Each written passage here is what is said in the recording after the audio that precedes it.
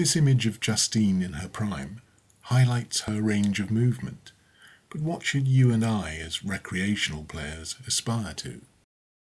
The key words are range of movement, and for weekend warriors, you may, like me, find the range decreasing. These clips show my lack of speed and agility, my poor balance, and extremely slow recovery. There is a way to reverse this, and you can see the difference in these current clips. I've been playing much more, enjoying it, and achieving better results. And most of all, I've avoided the dreaded tennis leg.